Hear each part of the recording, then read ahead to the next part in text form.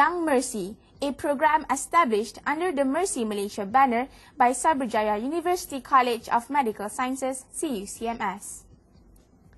Young Mercy is an extension of MERCY Malaysia, and it is compulsory for the second and third year students of CUCMS. This Young Mercy program that I first started off with is during my second year, and I continued with the course till my third year. That was my last project. We basically, it's a combination of pharmacy students and medical students project, where we basically come up with two different groups. We have YM1 and YM2, which is called Young Mercy 1 and Young Mercy 2.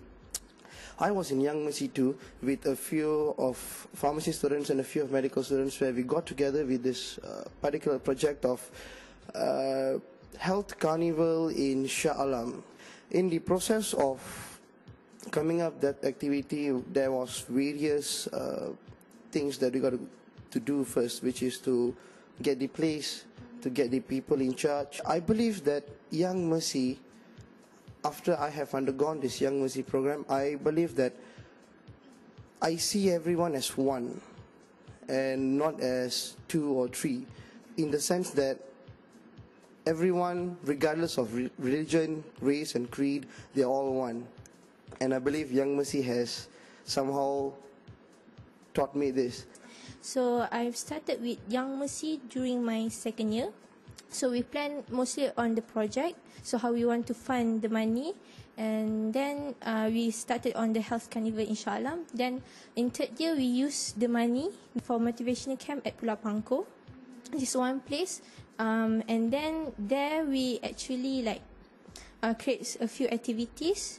For example, like play games, or maybe we usually more to motivate them to study. Yeah, we just organized a project with awareness project with Orang Asli. We raise awareness towards them, like medical checkups, like cleanliness, like how they want to react with puberty itself, and so many things else. This year, we want to form a society that we want to register with Kementerian Belia and Sukan. We haven't got any approval yet, but we're waiting for it. And as a president, I think managing people are most important thing, actually. This is a new thing for us, actually, and I really delighted entering this university, because we have this such kind of program where it gives us not just to be knowledgeable health providers, but actually it trains us to be a holistic persons, like in our college motto, nurturing the passion to care. So that's what we are going to be in the future, hopefully, by organizing this program. Yep. So basically, it all started when we formed YM, Young Mercy, and we delegated the task to a group of our friends to handle this awareness program.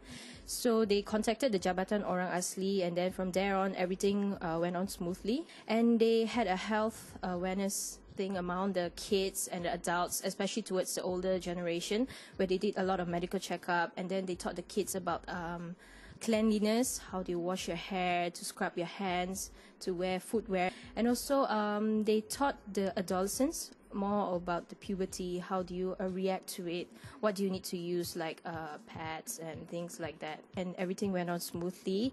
And our Prof Ikram, he went along with them, and he gave medications and advice to the older generation and things like that. Yeah, they were really excited that the outsiders were, appreciating them.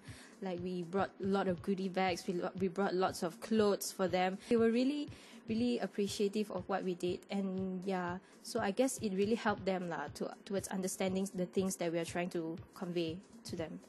Okay, for awareness, we are doing we're having a blood donation program soon, in collaboration with the National Blood Bank.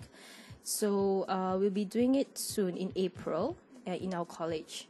Yeah. Besides the awareness program, we actually have another program coming up at the end of this month, which is a fundraising program for the autistic kids.